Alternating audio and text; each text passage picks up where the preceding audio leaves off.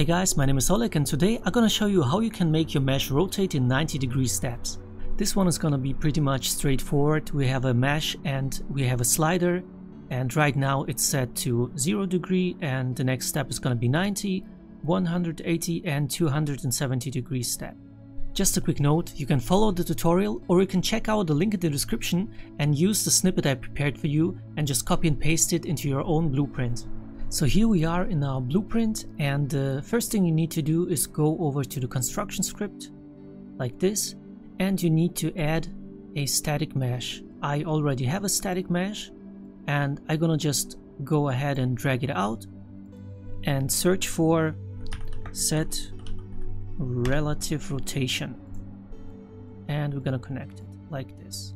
Next, we need to split the new rotation pin. Just click with your right mouse button and choose split struct pin like this.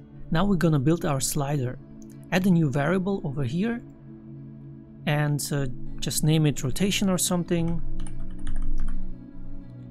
and it has to be an integer like this. Compile and save, and we're gonna expose it. Now let's drag out the rotation variable over here, and we're gonna get it, and we're gonna drag out from the rotation and search for multiply, and we're gonna multiply by 90.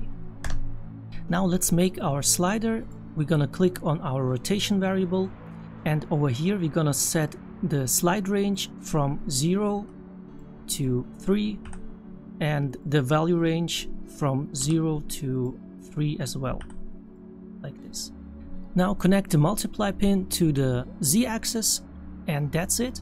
And now when we have our blueprint in our scene, we have this rotation value over here, and we can just slide the slider to the right or to the left, and it's just gonna adjust the rotation in 90-degree steps accordingly.